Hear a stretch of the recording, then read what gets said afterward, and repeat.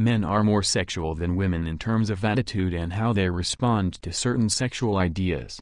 During sexual intercourse, men experience an erection due to the physical and mental stimulation with their partner, which is considered normal and healthy. It is considered easy for them to have an erection if the event taking place is sexually stimulating for them. Unfortunately for some, they can experience a slight difficulty in having an erection when there is a need to have one. Sexual impotence, also known as erectile dysfunction or ED, is a health condition wherein a man is unsuccessful in achieving or maintaining an erection long enough to satisfy his sexual urge.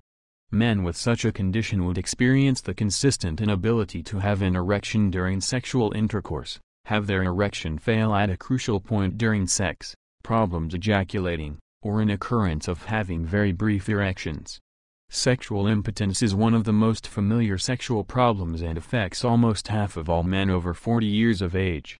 This can evolve into a more severe condition as men get older. Having less education will increase the impotence of men, since they are likely to have a less healthier diet, drinking more and having no exercise, and having less healthy lifestyle. Also, because of shame and fear of a social stigma, men are less likely to seek medical help for this condition. The condition can be temporary or permanent, but is nonetheless distressing for the sufferer. Impotence can stem from a psychological problem, mainly caused by mere stress or observance of performance anxiety, but certain cases can be attributed to various physical injuries or illnesses.